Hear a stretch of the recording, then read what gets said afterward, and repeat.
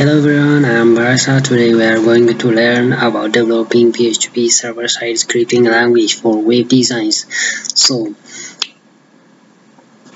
when we check lots of different programming languages of most popular websites all over the world, they are using PHP. So let's look them. From Google, they are still using some PHP as well. Facebook is using PHP as well.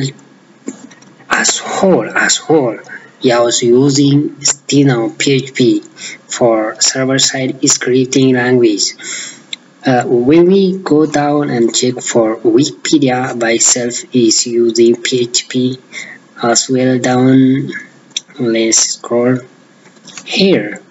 WordPress by itself also using PHP. So we will learn these kinds of programming language, so just follow me.